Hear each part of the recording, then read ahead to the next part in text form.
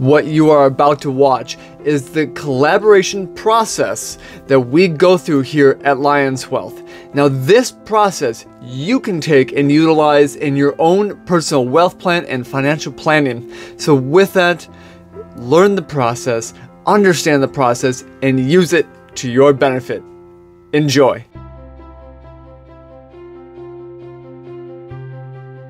Welcome. Thank you for watching this. It's nice having you. Now, today we want to really be talking about everything related to collaborating. You see, this is a piece of the puzzle that is a lot of times overlooked, but it's a very, very vital and big piece of the puzzle to make sure that you are taken care of well with your financial plan, your wealth plan, and making sure that you have all the needs taken care of. Now, what do I mean by this? Because this is really at the crux of where you're at today and where you want to go in the future. This is saying that maybe you have some blind spots of how to get to where you want to go. Now, that's actually something that happens a lot, that we all have those blind spots. We may be having a specific type of a process that we bring ourselves down. We may have a plan in place that we bring ourselves down, but that plan may be an 80% answer. That may not entail some of the newest tax laws, maybe some of the newest ways that we can be working with the wealth to protect it, to grow it, to make sure that's actually going to be available for the next generation with paying the least amount of tax possible. See, all of that comes back down to the collaborating, using other professionals as part of your overall plan to make sure that it actually is better than what it just was prior to going through the process, and that alone is worth its weight in gold. So I want to walk you through the Lions Wealth process and how you can utilize that with your own plan. So let's start out with understanding your needs. So this is actually basically the most vital piece of your wealth plan and your financial plan. Understanding where you want to be going in the future. So we know where you're at today. That's pretty easy to understand based upon the fact that we know where your estate plan stands, we know where your investment plan stands, your wealth plan, we know where your insurances are today.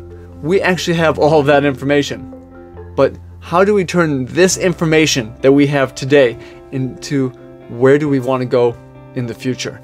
That is just a part of understanding your own personal needs.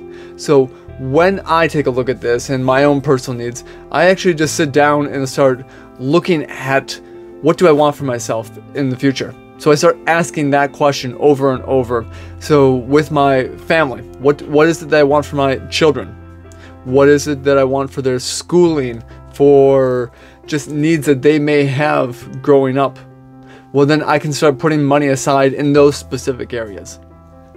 What is it that I want for my wife? What is it that I want for in this case, my church or my charities that I support? What is it that I want for my community? So I start asking those questions over and over. And for me as a business owner, it's starting to ask the question of my business as well. What do I want for my business? So I'm really trying to look at that piece of the puzzle of where do I want to go in the future. So I know where I'm at today, and I want to have that dream about the future of where do I want to go, money I want to set aside. And these are the same type of questions that you can be asking yourself. So whether it pertains to your family, whether it pertains to the income that you want in retirement, whether it pertains to the fact that maybe you don't want to actually retire, but you just want to have the ability to do more travel, or the ability to work on your own terms. Well, all of these things come back down to your wealth plan and how much money do you need to have set aside, where does that money need to be set, how can we minimize taxes today, tomorrow, in the future. All of these things are the kind of the game plan that you can be putting into place. But it all comes back down to, like I said, your needs. So take some time at this. Understand your own personal needs, and this can be something that goes quickly, or this actually may be something that is going to take a while for you to think through. You see, many people don't take a lot of time in this step of the process to think through what they actually want, and they put their life on autopilot and start to say, I'm just going to put a little money here, a little money there, and hopefully it works out for the best. But you have the ability to plan. You have the ability to start thinking about what it is that you actually want. And that is going to be one of the most vital pieces that you can have in your life. Not even just for your wealth plan overall, but for just your life plan, is to know where you want to go. And that is where we can start to put a plan in place. So understanding your needs is one big part of it.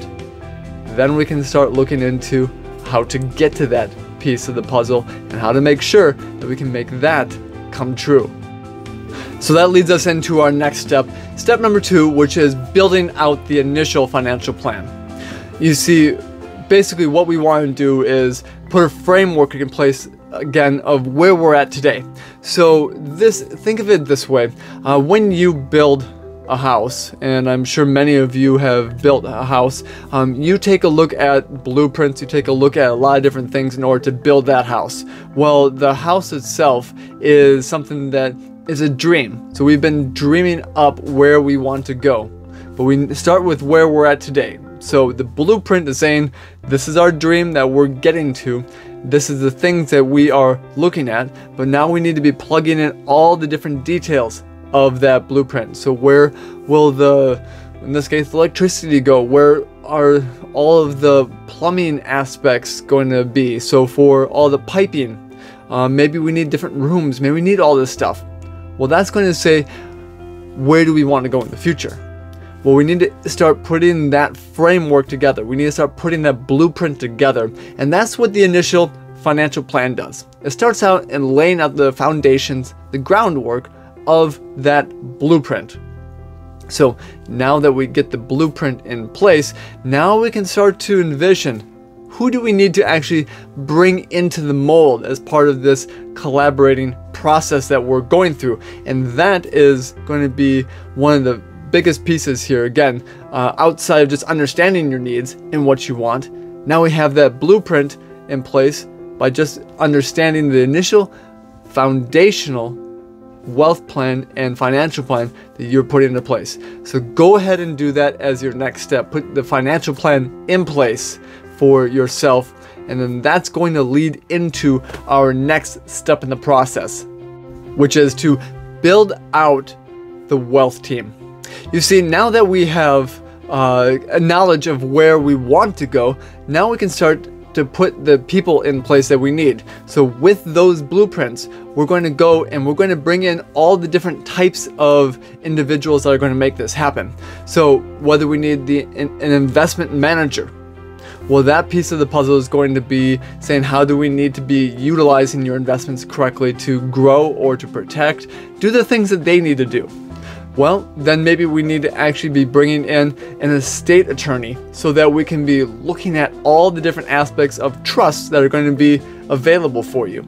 You see, when we are giving money and leaving money as a legacy, or if we're using those trusts to maybe actually protect against taxes in the future, all of those things are possible, but you may not know all the different details of them. So that's part of the collaboration aspect here. So we can have CPAs involved, we can have estate attorneys, we can have just life insurance agents, we can have health insurance agents, we can have all of these people involved that can speak into your personal financial life. So this piece is to just start to work and putting the pieces together. Now you may actually have some really, really good professionals in each one of these different areas that you want to work with, or you may need to actually start to go out and start looking into and interviewing other professionals that are going to be part of your wealth team in the future. Now we here at Lions will do the exact same thing on your behalf. So when we have new clients that actually come into Lions Wealth, we start mapping out all the different people that speak into their financial life and start to fill in the holes that we're going to need as part of the overall team that we put in place. So that team then becomes the cornerstone of the wealth management team for our clients. Now, each one could be different. Each one of our clients has different unique needs. So we don't plug in people just on a whim here. We actually take a look at what those needs are going to be, and we start picking and utilizing the best possible professionals to meet those needs. That's really one of the biggest pieces there, is saying that not every professional is going to be right, but we want the right ones for you. And this is also something that you can be picking the right ones as part of what your needs are going to be. So if we need to be looking at, say, a charitable trust, maybe it's a remainder trust, a charitable remainder trust, well, we're not going to be picking someone that just specializes in drafting wills. Those are two different individuals, and the process that they're going to take you through is going to be completely different. So we want to pick the correct individuals that are going to be breathing into your financial life and helping you to take a look at what we have as those blueprints, the financial plan, and to turn that into the actual house. That is the process that we want to have there. And that's what the correct wealth team is going to bring us through. And that leads us into our next step, looking at the gaps. So now that we have the blueprint in place, now that we have some of the professionals that are selected to look at your financial plan, the blueprint of your financial life, now we can actually start to utilize their knowledge and start to saying, all right, what do we see here that are issues? So let's give an example here. Many times we can really be having a lot of issues surrounding the estate plan, because what I have seen happen more and more, and maybe this is even you as well, that we draft the original language of the wills or the trusts or the documents that we need, but life happens. Life changes. And so we need to make some changes with those documents to keep up with where you want to go in the future. So that blueprint now is saying, well, we need to make some changes with those trust documents. No longer are we going to be giving some of the money to not only our children, but our spouse. Maybe we actually want to start carving out some of that money for charity as well. You see, that's also a big piece of it. Your legacy. Your legacy can be whatever you want it to be, whoever you want to be leaving the assets to, different types of organizations as well. Maybe it's even your business that you want to be transitioning to others in your family or selling it outright. But if today you decide you want to give it to your family, let's say your business, but tomorrow you actually got a really, really good offer that you wanted to take by selling it outright to your competitor, maybe that's actually a really good way for you to make sure that you have the money in place for your own next endeavors. But updating your estate plan is going to make sure that you have the ability to go through that. So those are just some examples, but when you take a look at your own financial plan and utilize the others that are there, and preferably here, what you would like to do is get them all into the same room. So have a meeting with all of them together, and you can start picking their minds apart. Because when we take a look at the estate plan, we can start to say, well, this is what we want to do to protect the money and transition it to others. But then the CPA may come out and say, well, if we do it that way, you're going to have an additional $200,000 of tax this year, and then we're going to have an additional $50,000, $60,000 of tax every year for the next 10 years. So then you can start saying, well, do I want that? Maybe I actually want to change how I give that money. So then the estate attorney can actually throw out some other ideas, and then we're going to have the CPA say, you know what, if we do it that way, actually things are going to be a lot better for you financially.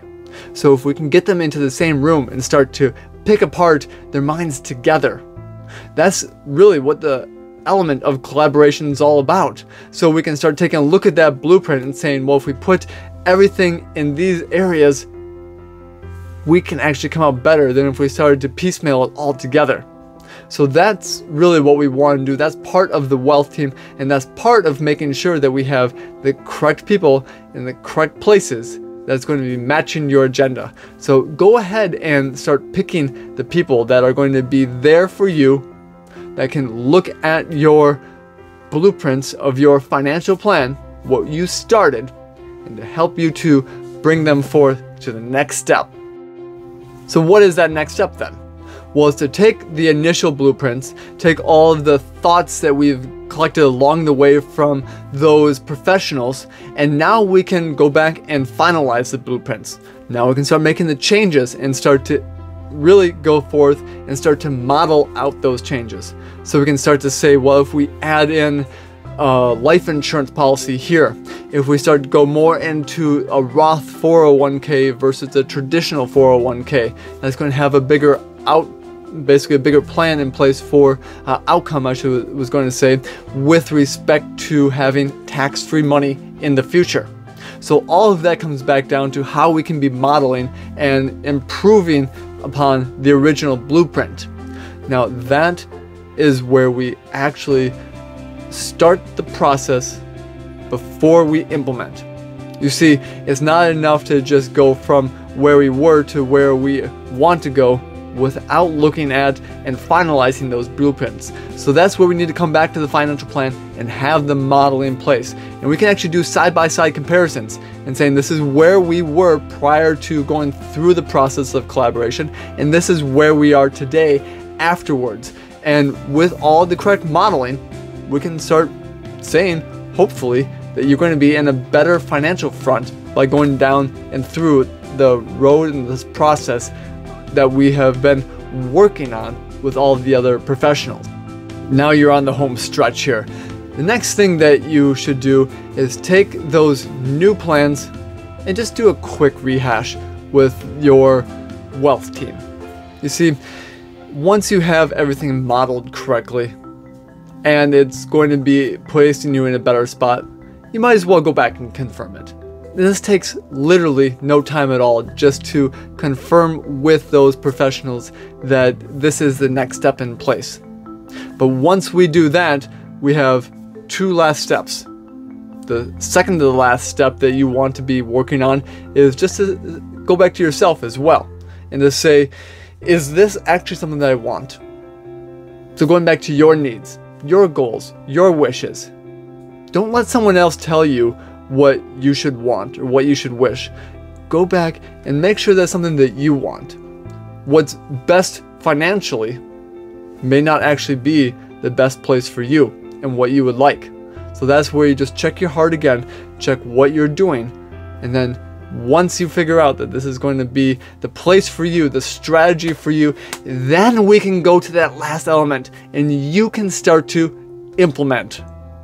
Putting those plans in place, signing the documents that we need, doing the transitioning or the different types of aspects with respect to the new accounts that we need to establish. Maybe it's really coming back down to saying we need to change our healthcare around. Maybe we need to add in more life insurance. But that all happens now because you've checked the blueprints, your financial plan, we've updated them, we've provided all the collaboration that we've gone through, and now we can start saying this is going to be the best place for you going forward. And so that is a big piece of the puzzle now, part of that implementation. And the implementation in and of itself is really saying, not only do we start opening the accounts, we sign the correct documents, and we make sure, after everything's all said and done, that's what you want. It's nice having you learning about collaboration, and I hope this was insightful into how you can be bettering your wealth plan through the collaboration of other professionals that can speak into your financial life. Now we have a lot more processes that we bring our clients through that you can be learning as well. So click here to learn more about and to continue on with watching these videos about the process. And also there's going to be a link right here that's going to actually be talking about how you can set up a time to work with us here at Lions Wealth. And what we're going to be going through then would be just a 15-minute phone call just to understand your needs a little bit more and what it is that you want. And maybe it's going to be that there's going to be some great avenues that you can be going down and utilizing that we don't even need to be involved in. But maybe there are going to be some other aspects that we can help be one of those pieces in your collaborative wealth team. Now, I hope to see you in future videos, and I hope that you have enjoyed this. And please like this video, give it a thumbs up rating so that others can help find this and learn the process of collaborating. I look forward to seeing you in future videos.